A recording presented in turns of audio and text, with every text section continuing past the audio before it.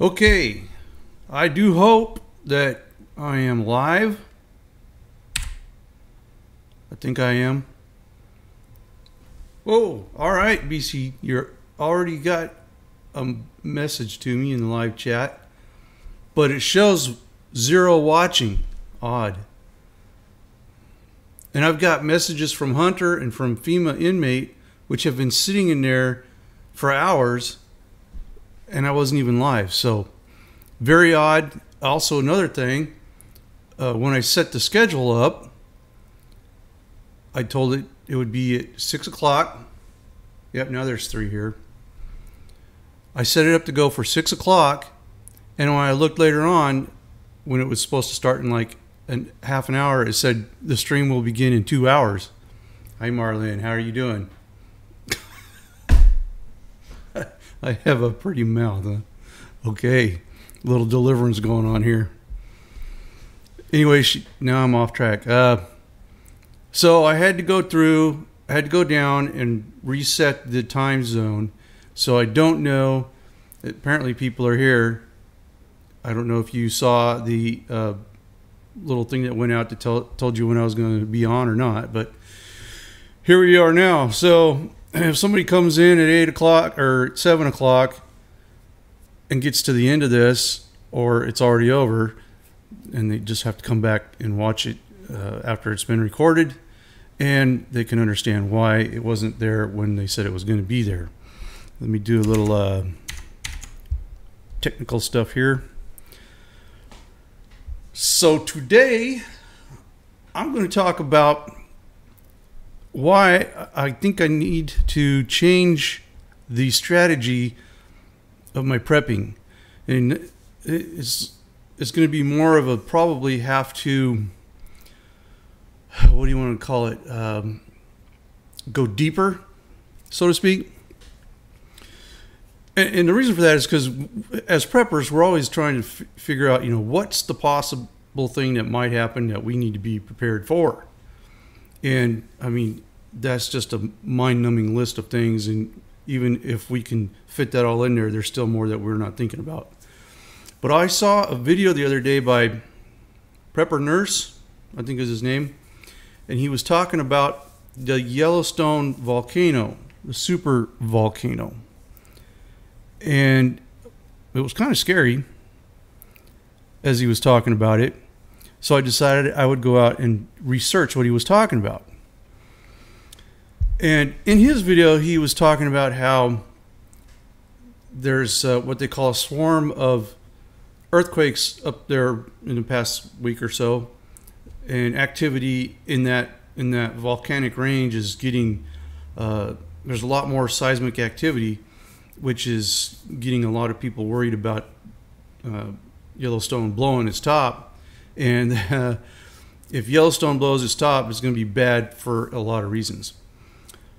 And he was talking about nuclear winter lasting 3 years. I've seen reports where it could be like 10 years, and it would be global, different things like that. So I started researching it, and what I ran across was, and I've scripted some stuff out here, so if I'm looking over the sides, because I'm reading what I wrote out. But the first thing is that supervolcano is a term that scientists use when they're talking to the layman, and it's just their way of speaking science to us.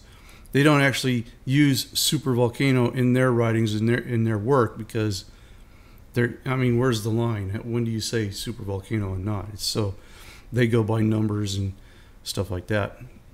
But the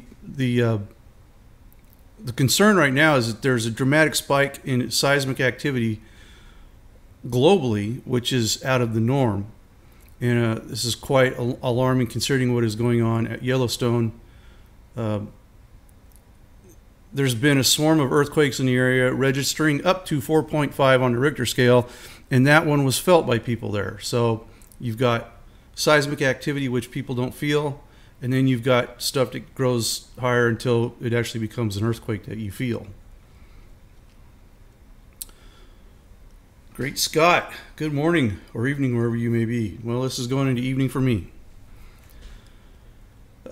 So in my research, I found that most government and scientist research sites play down this swarm of earthquakes as something that happens on an infrequent but somewhat regular basis.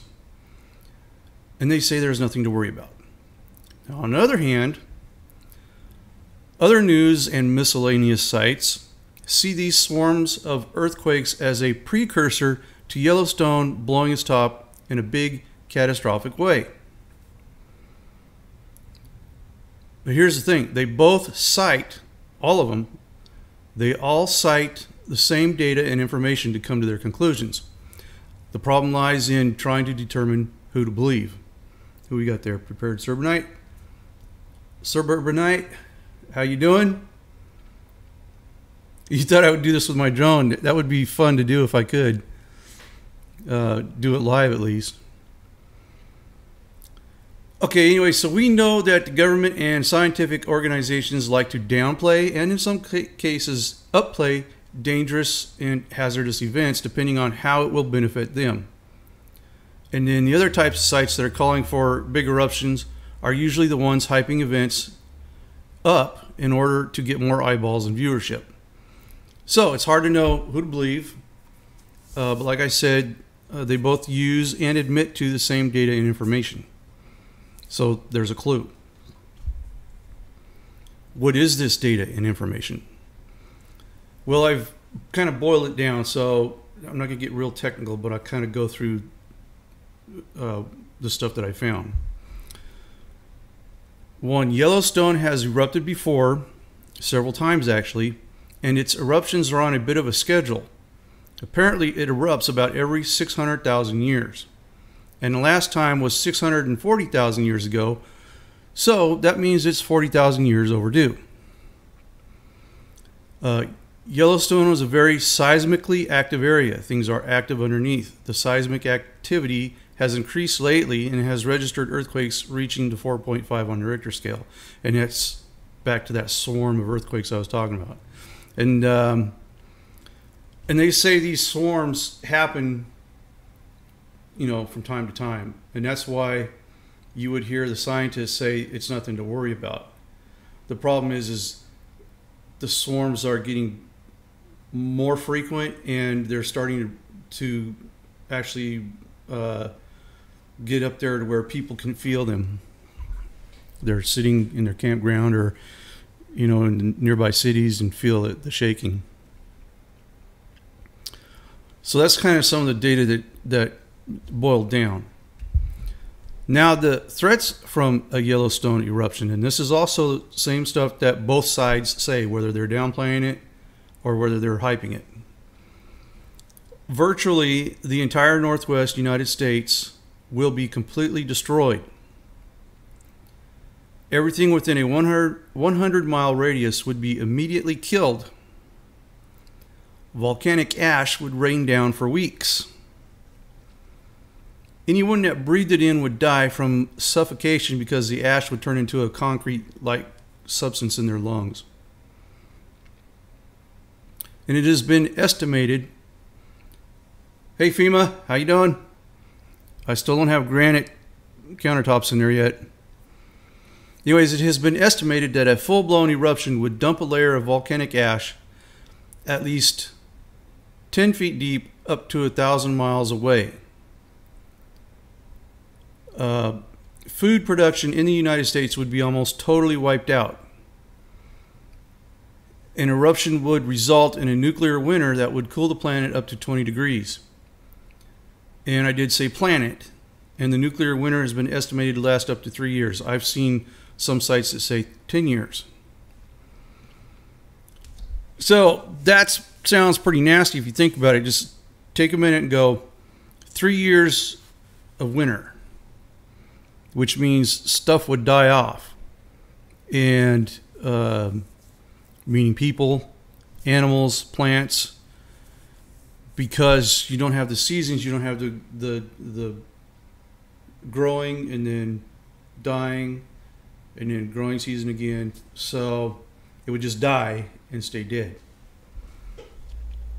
So whether the government is playing down the threat to keep people from panicking, or news sites are playing it up just to get more eyeballs on their pages, we can see that there is a viable threat of eruption, and the devastation would be horrific. Now, when Prepper Nurse was talking about this, he was really concerned that this swarm of earthquakes that they're registering up there right now, and some of the signs are saying, man, it could be kind of imminent, but nobody's talking about it. And I also found a report where one of the rivers that goes by there had spots that were boiling in it. So that means that the magma is getting close. And the funny thing about it is this stuff isn't being reported, which you would think if there was something that was imminent danger to us all, you'd hear more reports about it in the news. But anyways, to be perfectly honest, this kind of makes me rethink or change my prepping strategies. Not in a big way, but it's going to change my strategy, I should say. So let's think about, first of all, where I'm at. I'm located about 1,700 miles from the Yellowstone volcano. So that puts me about 700 miles outside of the big ash layer, the 1,000-mile ash layer area. And of course, that doesn't mean that I won't still be affected by ash. We'll still get a lot of ash in this area as well. But this also means that any survivors within the 1,000-mile radius that make their way out now become possible threats as they are looking for food and supplies.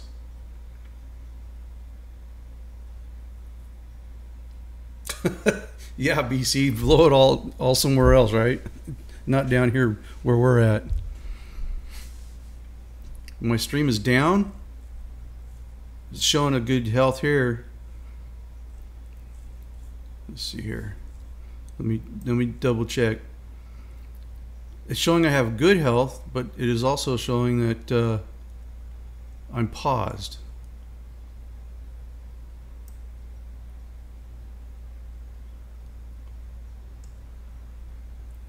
Okay, well, I'm going to keep going because I think what I'm watching is delayed, so maybe we're back up and running.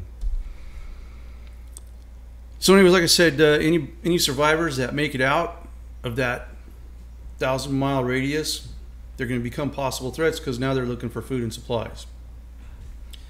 Now, the extreme possibility of a 3-year nuclear winter is the worst-case SHTF scenario. Food production will be virtually impossible without underground food growing facilities. In other words, underground bunker set up to run grow lights, everything that you can do underground to produce food. The problem is this is going to require power, and I'm not sure solar power will be a possibility. And I'm thinking of the winter-like atmosphere for a long time with ash in the air, blocks out the sun.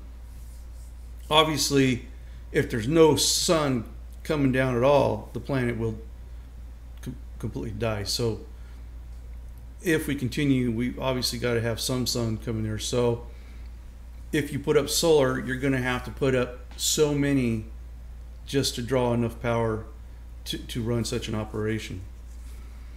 It's, like grow lights and water pumps and stuff like that.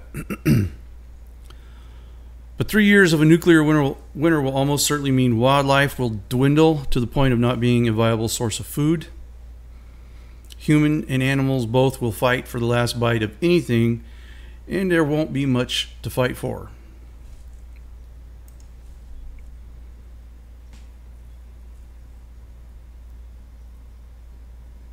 Looks like it's... There we go. Looks like we're back.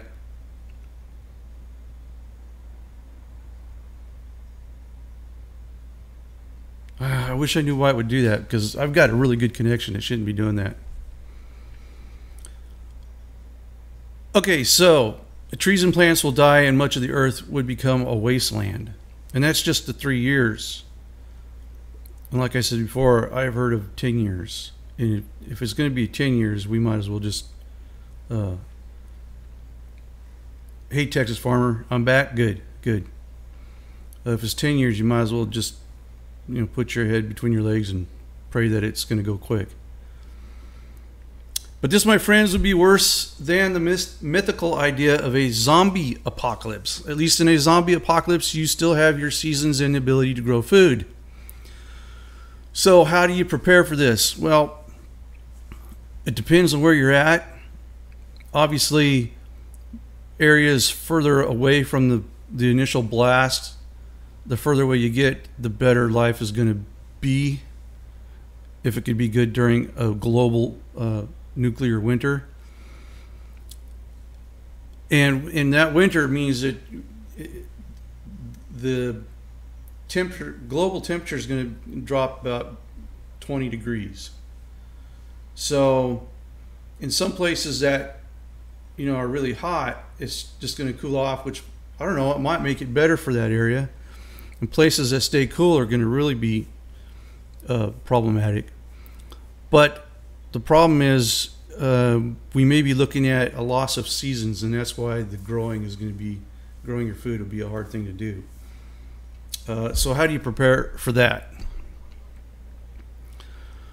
Okay, I've made a list, and this is not comprehensive because it's just been a couple days since I saw that video and I've been thinking about it. But it is a beginning place for me. What do we got here? Pets are not my peeve. Yeah, it was stuck but finally came back up. Okay, if you lost me for 4 minutes when it started back up, did it look like it just froze and then whatever I was saying continued, or was there like a space of time that was lost about what I was talking about? And if that's so, where do I go back and try to fix that, redo that? Okay, because I'm showing a good streaming health here right now.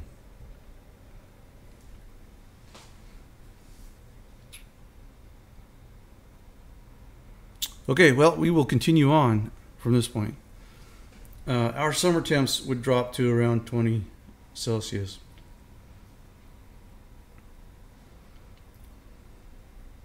Yeah, and that's obviously going to change your environment. Let's see, so to make this list, now this is my list, my not comprehensive list at the moment. It's just in its beginning stages. But to make the list, first I have to assume there will be no industry or marketplace to speak of, at least for me. Because remember, I'm only 700 miles outside the ash dead zone. So there will probably not be much happening, especially considering the continuous winter-like conditions. And all the people that fled out and the chaos that came from that. Hello, 3D Tripper. So to start, I would need a large enough cinder block bunker underground to hold enough stored food for 3 years. And that's going on the hope that it only lasts for 3 years, hopefully less. And this includes enough for any family as well. And then if I want to grow underground, then I would have to consider space for that as well, and for all the solar required to run it. And frankly, I think storing 3 years worth of food and heirloom seeds for after the winter passes, so that you can start growing again, is a much more attainable goal. Trying to build a compound that powers a vast growing operation is probably not something that I could afford. That would be humongous. We got there, froze and the circle spinning like reading was on the screen, but seems it picked up where you dropped off. Good. Is there an ash fallout map you can link us to? There is. Let me see if I can find it here.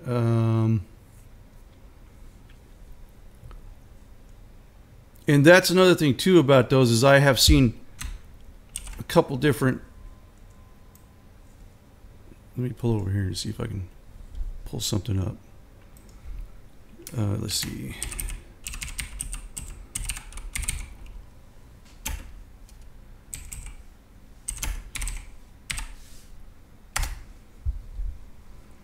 Modeling the ash distribution. Okay, let's see here.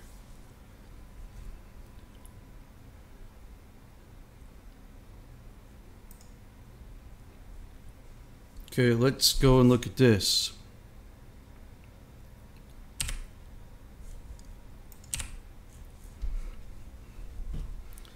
This one,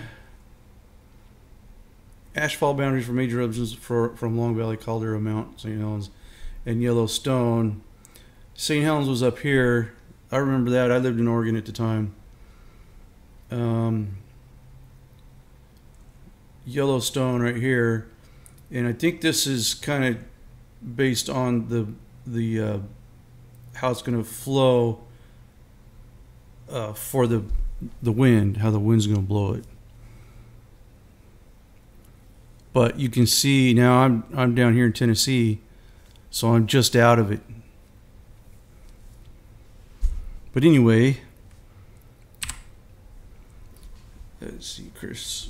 It's in a nuclear winter, the ash would block out the sun, so I don't think solar will work too well. That's one of the things I was thinking. That if you were able to get any solar, you'd have to have just tons and tons and tons of panels just to try to generate enough, just to get enough rays down there to generate enough electricity. So I don't think it would be a viable option. So the better option is hope that it doesn't go longer than 3 years and store up 3 years worth of food. Plus, I mean, figure out what you think you would need and then add to that, because you don't know if it's going to last longer, and then people tend to eat more than you think, or at least what they need to. So back to the list. Okay. So I would have to be able to live in the bunker as well. So that will mean increasing the size and amenities. The solar requirements could be downsized to supply just enough power to run security cameras and lights, and maybe charge batteries and stuff like that. Once again, I don't know how viable solar would be, but I guess it never hurts to have something set up just to hope, right? Just in case. Wind turbines, yeah, there's another way. You can also set up electric generating systems that run in a creek or in a spring or something like that, on a paddle wheel. So that's another option if you're close to it. Now, all this that I'm talking about is based on the fact that I have land to go to. I have land where I can dig into the side of the mountain and build this cinder block bunker that I'm talking about. There's a lot of people that don't have that, and man, I just don't know. I don't know how you would prepare without the place to do it. Okay, back to the list. Another thing you would need is plenty of weapons and ammo for protection, and ammo will have to last well beyond the 3 years, because who knows how long after the winter goes away, and whoever's left starts manufacturing stuff or whatever, who knows how long it will take for something like that to happen. So you want to prepare and store enough for well beyond that. And in your weapons list, you really should include bows and arrows, and knives as well. So that's kind of the big stuff. But then you got to think about other things like toothpaste, toilet paper, soap, clothing, first aid items, water filtering equipment, food prepping items, all the different kinds of things that you kind of use on a daily basis, and you take for granted. You don't really think about it. A lot of those things we already prep, but do we prep 3 years worth? And things like, toilet paper. what do you do if you run out of toilet paper? Well, you got to think back to what people did before the creation and invention of toilet paper. BC, when I drilled my well, hit water at 8 feet. How did you know you were going to hit water at all? That's the question I always think about, and I know I just need to research that to figure it out. But BC, how did you know you were going to hit water there? And I'm waiting for your answer. Probably will take a few minutes for you to actually hear me ask that question.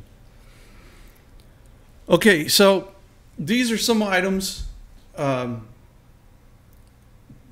partial non-comprehensive list that I've just began with. And part of the reason for doing the live is getting your feedback. What other kinds of things do you think of? I've had some pretty good input already. Kind of like the solar. Yeah, you're confirming what I think, that it was probably not going to be viable. There's other ways to do that with the wind turbines and the water. What are the kinds of things that, just in this little list that I've started with, do you think I'm missing? You just knew that the water table is high everywhere I would drill. Well, let me ask you this. On my land, of course, I have a spring running right through it. But if I go up far enough, I can see where the water is just coming up out of the ground. There's little holes kind of all around this area where the water is just coming up out of the ground. And there's a guy that lives, I don't know, probably 2 football fields away from me, that he's got a little pipe coming out of the ground that runs out to a little ditch in the road there. And there's always water running out of that. And I asked him one day why that was there, and he says it's actually overflow from his well. For some reason, it overflows, and that's where it goes. But in that conversation, he made a statement about the best water in Tennessee in the water that's there. So, can I assume, from what you say, BC, that just about anywhere I would drill there, I could actually get a well as long as I'm down low enough? That's kind of what I'm curious about. Witching is pretty easy. Has always found water for me. I watched a guy do that one time. He had the 2 copper wires bent like L's and walked along and found water, and that's where we dug to fix pipes and stuff.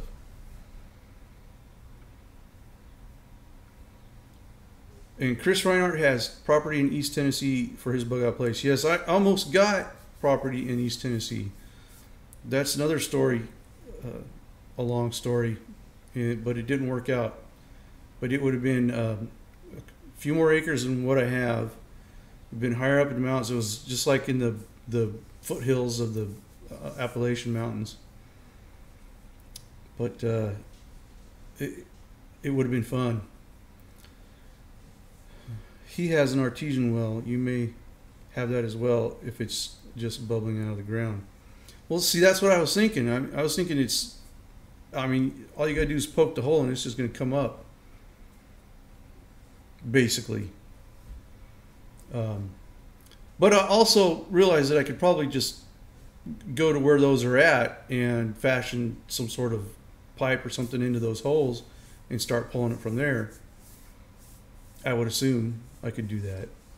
And that's one of those things that I intend to get to at some point out on that land, but after I get the shack finished. How many folks will die? I expect way too many.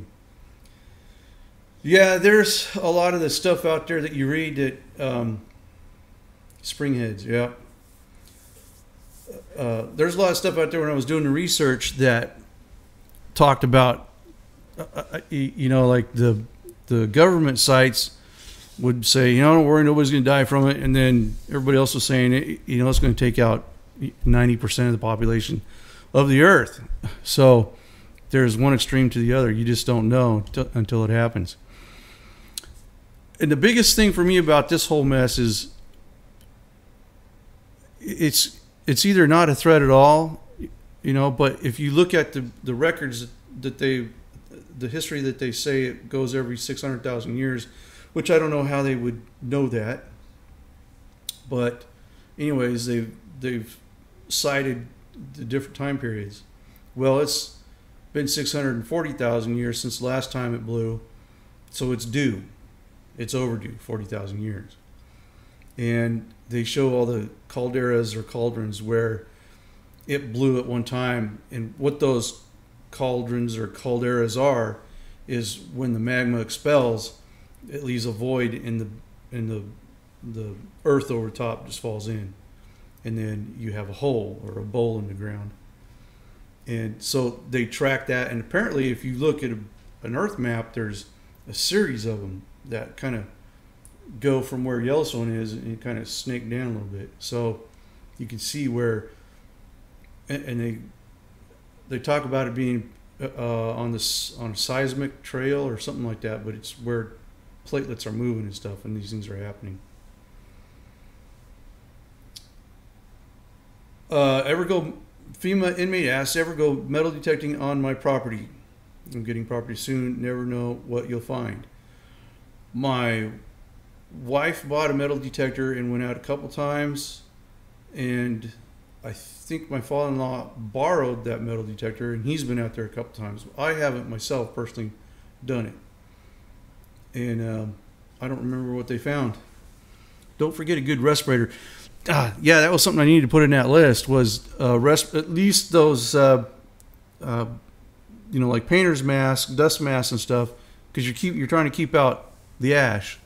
But a respirator would be best, and be stocked up on filters, because those things need to be changed frequently.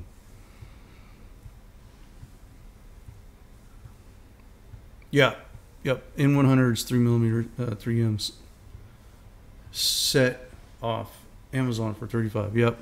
Yep.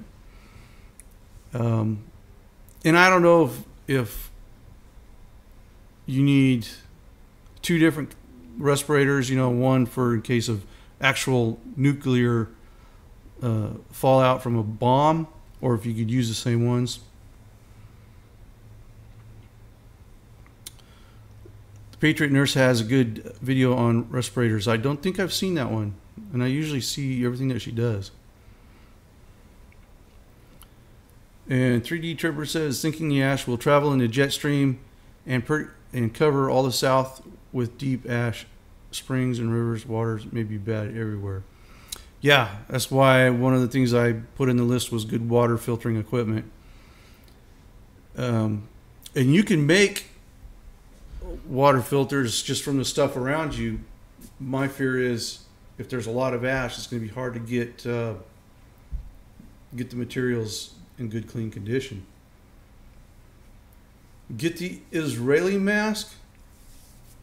I haven't heard that. What is that? I do not know.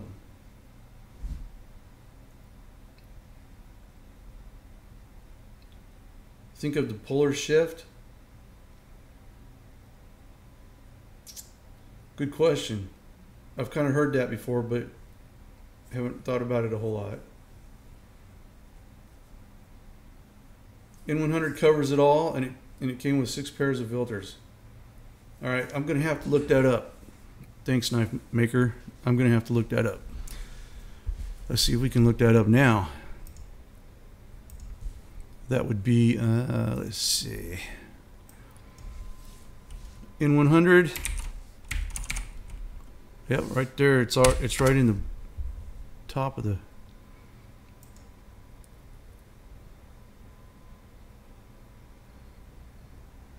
Let's take a look at that. 3M respirators. We've got lots of different. Let's go look at the images and see what those shows us. Is this what you're talking about? Because I was thinking more of something like this. Right there. 3M half face reusable generator, medium each.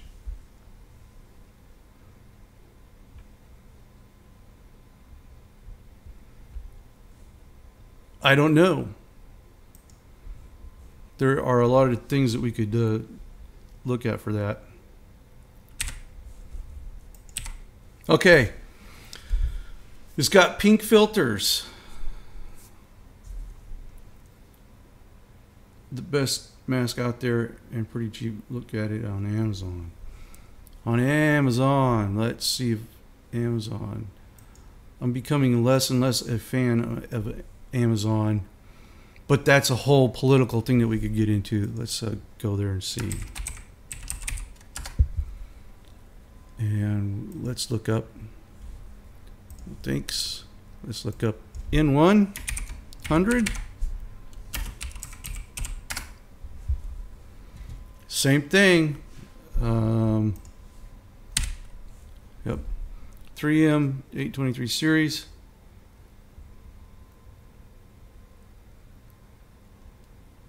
And that would probably be the way to go. P1.5 mask respirator.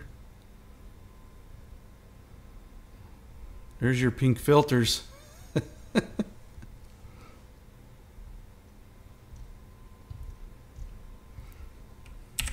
Well, that's another thing, you know, that I was going to put in that list and I forgot. Respirators that the fire department use must be really good. Don't know how easy they are to get a hold of. Great Scott. One trick we use to extend the life of filters while panel beating, spray painting, was to fold a facial tissue and fasten it over the filter assembly with a rubber band. Collects the heavy particulates. Yeah, that makes sense. That would work. That would work. What else? What about what else on that list do you think would be necessary? And I'm thinking in a bunker that you're going to be living in 3 years, and you don't just want to survive, but you want to thrive. And that's a whole other topic that I've been thinking about too, is not just surviving but thriving in whatever problem arises. You know, do you want to try to store, especially if you got kids, I mean, do you want to keep stored maybe some candy, you know, games for them to play? Or do you think that everybody's going to be so busy, you know, keeping things going and working that that stuff's not really going to be used? My stepdad, he would actually vacuum seal candy into canning jars, and I said, "Well, why are you doing that?" And he says, "You never know, you know, just because something's gone down doesn't mean that you can't, you know, have some treats for the kids once in a while or something like that." So that made sense, and that would help your mental state, your morale. Games, cards, yep. 3M has a white paper on filter masks and volcanic ash. Canada leaks, but Google particulates filter volcanic ash. BC truck. I would have to store surgical instruments to remove my wife's.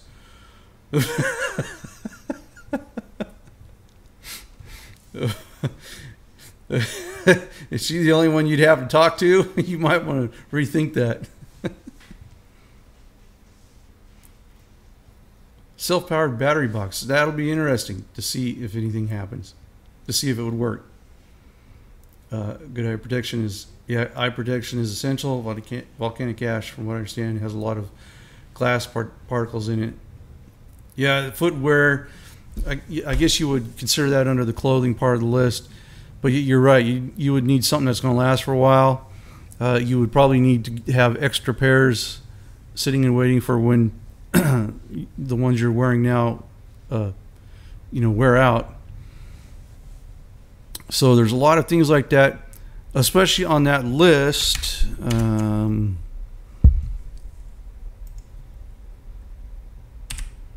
Especially on that list, you would go like first aid or clothing.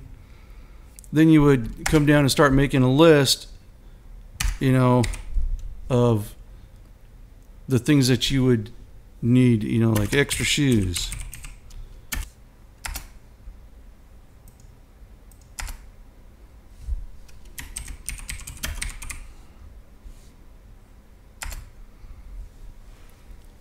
There we go.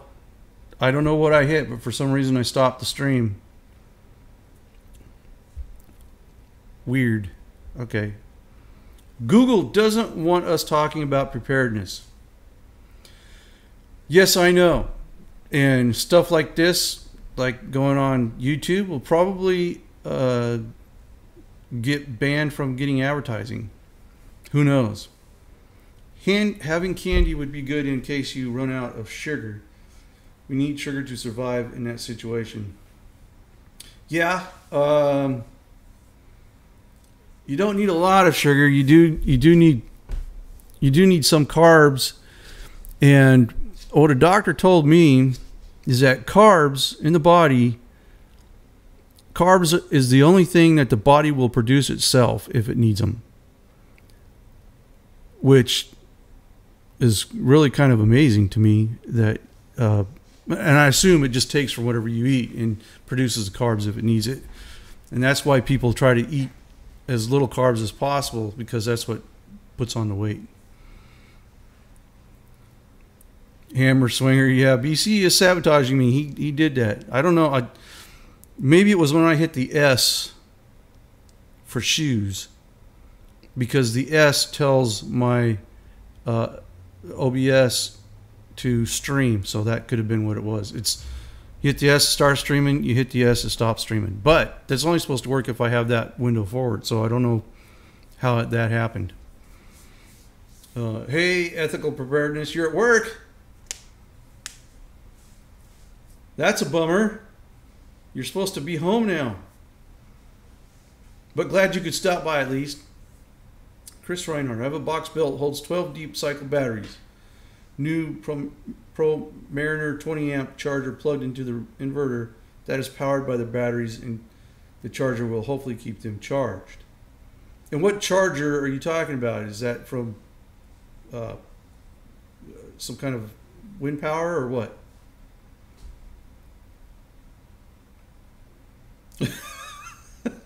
Oh no, not back to the deliverance thing. That was my wife, by the way, that said that I got a pretty mouth. So I'm not offended if she says it. Anybody else says it though, I'm gonna get a little concerned.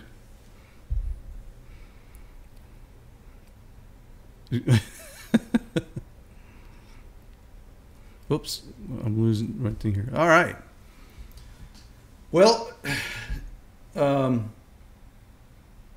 that has been on my mind since I saw that, and that's why I went out and no, it's electric, plugged into the inverter. Huh, that's interesting. I gotta think about that. That's interesting. Anyway, since I saw Prepper Nurse talk about it, I wanted to, I mean, obviously, like, after watching me, don't just go by what I say, but go out and research it. And that's what I did when Pepper Nurse talked about that. I wanted to go out and research it and see what everybody had to say. And obviously, you're going out on the internet, so you don't know what you're going to get on the internet.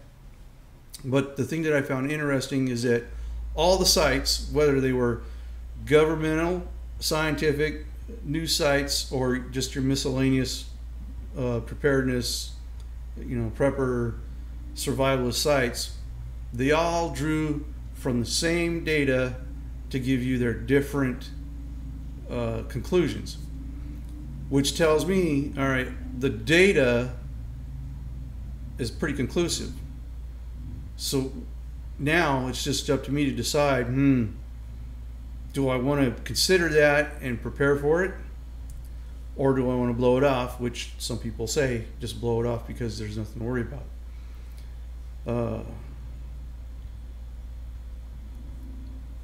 Right now, you're more concerned about the cascading effect of Illinois going belly up from BC truck.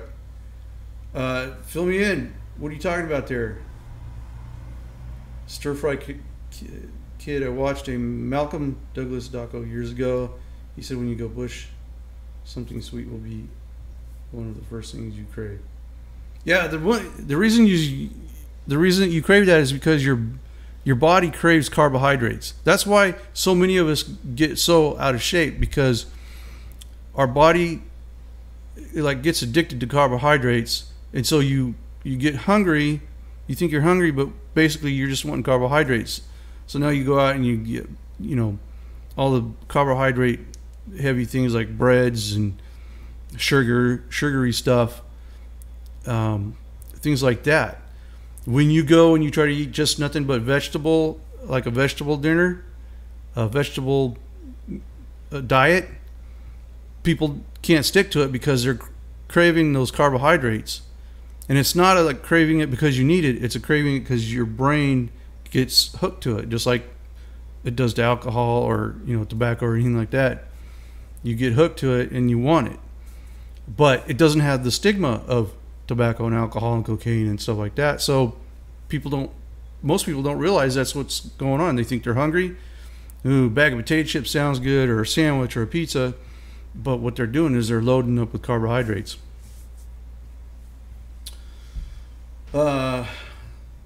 Hey Nordic, there's a Wikipedia article on volcanic ash that mentions this volcanic ash can erode, pit, and scour metallic apparatus, particularly moving parts such as water and wind turbines.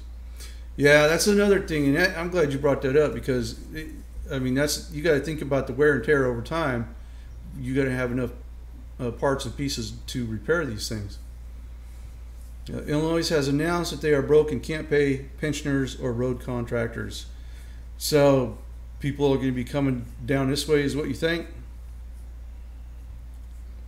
Yes, the earthquake spikes in Yellowstone 3D tripper, that is what they're calling the swarm of earthquakes. And I guess they when they have those, they call them a swarm, and they happen all over the place. And in the last swarm they had, some of them got up to like 4.5 on the Richter scale, which people could feel.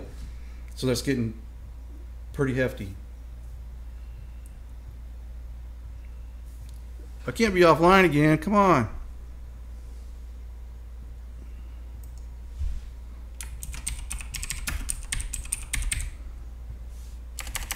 There we go. Yeah, it's still going. I don't know what's causing that, but we're going to have to fix it or figure out what it is.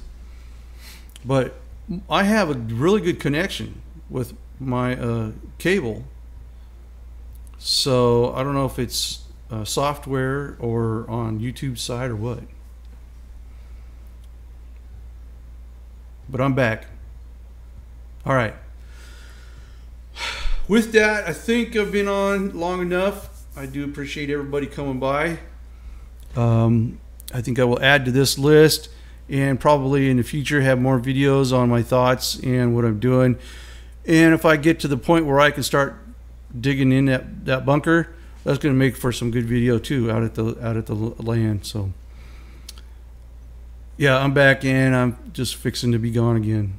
But I do appreciate everybody stopping by, and I'm going to get out of here and probably have some dinner. If Illinois goes broke, what does that mean for the rest of the states? I think maybe I'll hang around to see the answer. And I'm hoping BC Truck will answer that.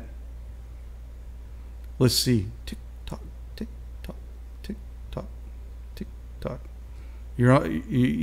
It's in your ball. It's in your court, BC.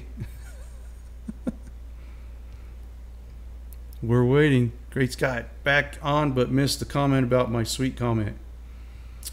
Your sweet comment was about the body being, your mind gets addicted to carbohydrates, which comes from sweets. The glycemic index is where all that stuff registers. Thank you, Pets Are Not My Peeve. You too.